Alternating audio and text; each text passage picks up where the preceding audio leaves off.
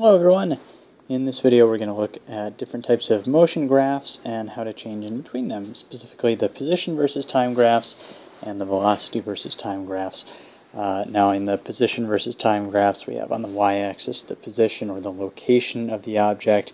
On the other graphs we have its velocity, and it can be positive or negative, so we're looking at velocity in two different directions here. I want to point out that this is not going to be the best way to learn this material. Watching this video is not the best way to learn this material initially, but this will work well for a review. Initially, you probably want to be playing with some kind of a motion detector system so that you can directly see what the object is doing and what the graph that corresponds with that motion looks like. Now, the trick with going between these two different graphs is that there's a step in between, and that step is visualizing what the object would be doing. I can't go from one graph to the other without thinking about that. Now in a calculus class you might work on problems like that, but this isn't a calculus class. This is all physical situations, and so we might as well be able to picture these things, and that's going to be useful for a lot of different aspects of this. So let's try an easy one first. Let's say our position versus time graph looks like this, and that ought to be a horizontal line. It's a little curved, but we'll pretend it's horizontal. And we want to figure out what the velocity versus time graph is. Well, if the position versus time graph is this horizontal line, then that means that the position starts at some value, and as time goes by, as we move to the right, as time goes by, our position value doesn't change. So what is an object doing if its position doesn't change? Well, it's just sitting there. It's holding still. So that means our velocity would be 0. So all the way across we've got a velocity of 0. Now that didn't turn out very well. Let's fix that. There we go. We've got a velocity of 0 all the way across. Now we could also be dealing with this in the other direction. I could give you the velocity versus time graph and ask you to make the position versus time graph. And this one's a little bit funky because we know that our object, according to this graph down here, our object is stopped, but we don't know where it's stopped. So on our position graph, we know that we're going to have a horizontal line, but we don't know where to start that line on the y-axis. So you'd probably want to look for more information there. You know, it starts at a position of 0, or it starts at 5 meters from the sensor, or whatever here. If there's nothing like that, then any starting position would be equally valid. So I could have a horizontal line like this, or a horizontal line like this, or a horizontal line like this, and all of those things are equally valid. Now let's look at a velocity versus time graph that looks like this. Very similar to the one we just looked at, still a horizontal line for velocity, but that's no longer at 0. So we have some positive velocity. That means our object is moving. The horizontal line, though, tells us that the velocity isn't changing over time. It's not going up and it's not going down, so it's not speeding up or slowing down here. So what's that look like on our position versus time graph? Well, for every increment of time that goes by, as we move farther to the right here, our position is going to change by a certain amount. And since our velocity is constant, for every increment of time, our position changes by the same amount. So let's say we were going at a constant velocity, just to put some numbers with this. Maybe this is a velocity of 1 meter per second. So that means that for every 1 second that goes by, in our time dimension, our position is going to change by 1 meter. Go by 1 second, up 1 meter. Over 1 second, and up 1 meter.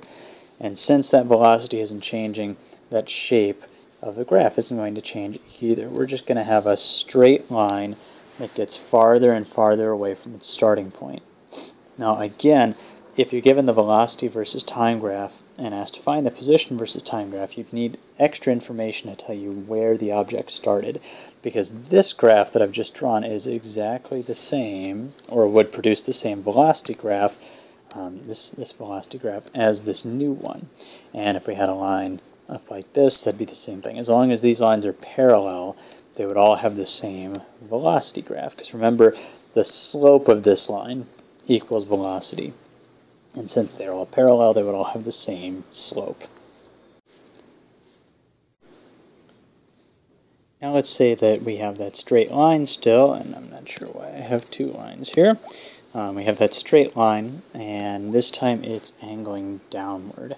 So again, as time goes by, if we look at some increment of time, we go down the same amount each increment of time.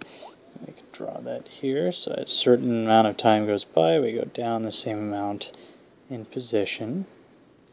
So we have a consistent velocity here, but our position is becoming more and more negative. So that must mean that our velocity is a constant negative value here.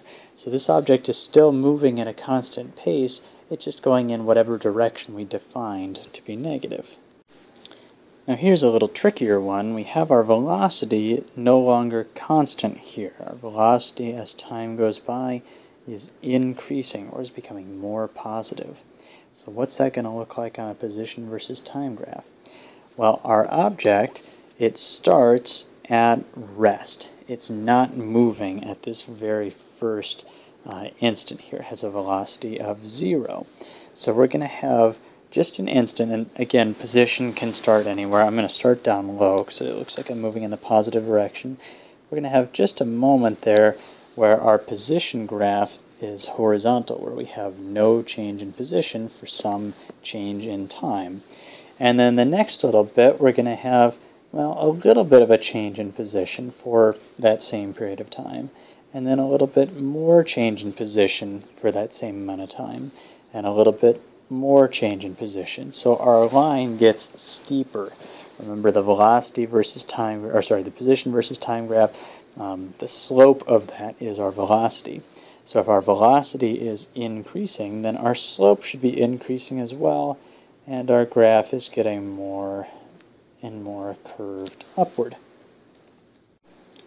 And let's take one more look here at one more situation.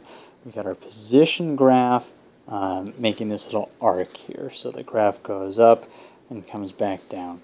And we could explain that with a couple of different motion types, but we need to understand that our object, it starts off at whatever we're calling this position 0.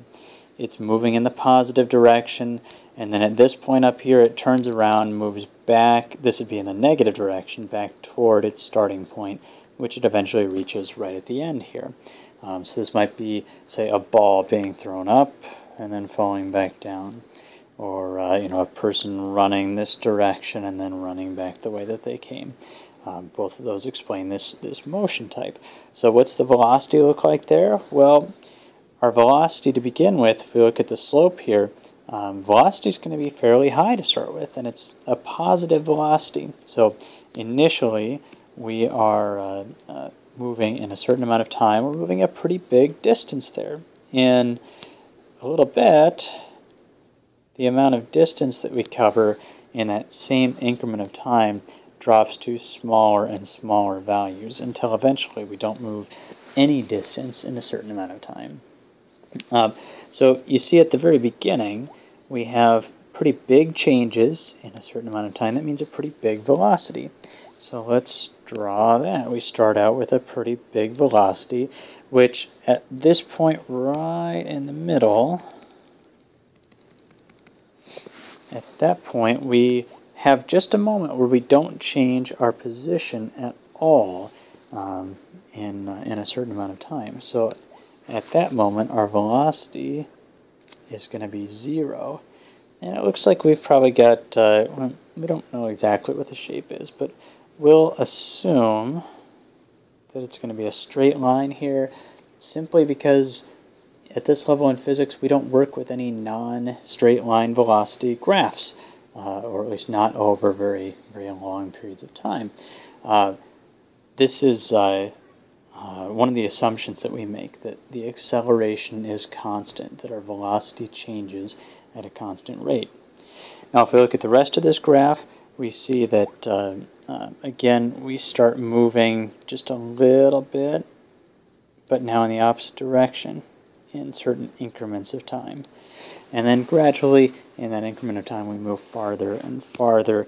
And so our graph is going to be just a continuation of that straight line that we ended with, until we end up with a pretty big velocity at the end here, but now in the negative direction. So those two graphs correspond. Now, since these two graphs represent the motion of, I guess I'd say, a ball going up and then falling back down, these are graphs that we're going to be pretty familiar with, that we see quite often.